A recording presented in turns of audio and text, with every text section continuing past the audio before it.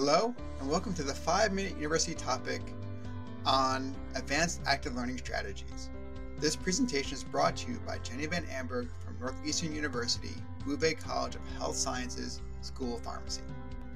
As you learned during the 5-minute faculty development session on encouraging classroom participation, active learning can be created to promote development of a student's critical thinking skills and problem-solving skills.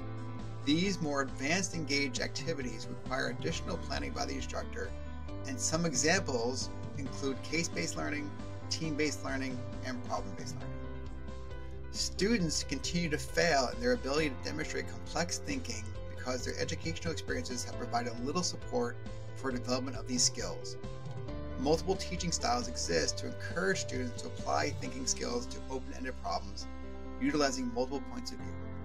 Let's further explore a few types of teaching strategies that can foster the development of more advanced skills like critical thinking and problem solving. Case-based learning, or scenario-based story, helps students develop a deeper understanding of the material. The instructor is responsible for creating a complex and engaging scenario which parallels the concepts of the lesson. Students will use critical thinking skills to dissect the scenario while communicating or collaborating as a group. Using this technique, students are presented with real-life scenarios that are multifaceted, and it places more emphasis on putting the acquired knowledge into practice in a clinical setting. Though these are often clinical scenarios, these cases can be used in basic science courses to portray foundational knowledge that is applicable to clinical practice, adding relevance to the material. Team-based learning, also called TBL, utilizes student-to-student interaction in small teams to develop critical, practical, and creative thinking skills. Students assume the role of being inquirers, and as such, faculty burnout is decreased with increased student responsibility and student engagement. There are key characteristics of a TBL structure, and these include the creation of heterogeneous teams. Student teams should be created in a deliberate manner and are the same members for the duration of the course. A readiness assurance process to ensure content knowledge with the completion of an independent and team quiz.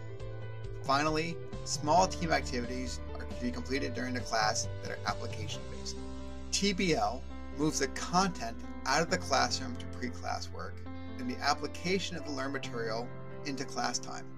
The team-based learning module is especially appropriate in larger classes by allowing the class to function as multiple smaller classes. Problem-based learning, or PBL, is an approach where student learning is facilitated by the instructor-presented problem. Students will work through this carefully constructed, open-ended problem by engaging and applying new knowledge. The success is dependent on several factors. The problem should allow free inquiry, collaboration is encouraged and essential, feedback is in the form of reflection on their learning, and should be provided. The premise of PBL resides in the students to apply previous knowledge to new situations. Instructors must adapt the role of facilitators of learning, guiding the process and prompting further inquiry versus providing the correct answer or answers. These three advanced active learning strategies involve increased planning on behalf of the instructor. However, within the course itself, students are empowered to guide their own learning. These learning processes allow for increased opportunities for successful student-teacher interaction. In summary, the use of more advanced teaching methodologies will allow the student to be the inquirer and further develop his or her critical thinking and problem-solving skills. Be strategic and purposeful when creating and exploring the advanced learning and teaching model. It needs to fit the structure and purpose of the course, just as you would for any other active learning strategy. You also need to be mindful that these more advanced methodologies require more planning and offer less control in the classroom to the instructor. Heterogeneous groups should be created with a structure in place to allow each team to function independently. That about concludes our time. For more information about this topic, please see the resource handout and the supplemental materials provided to you.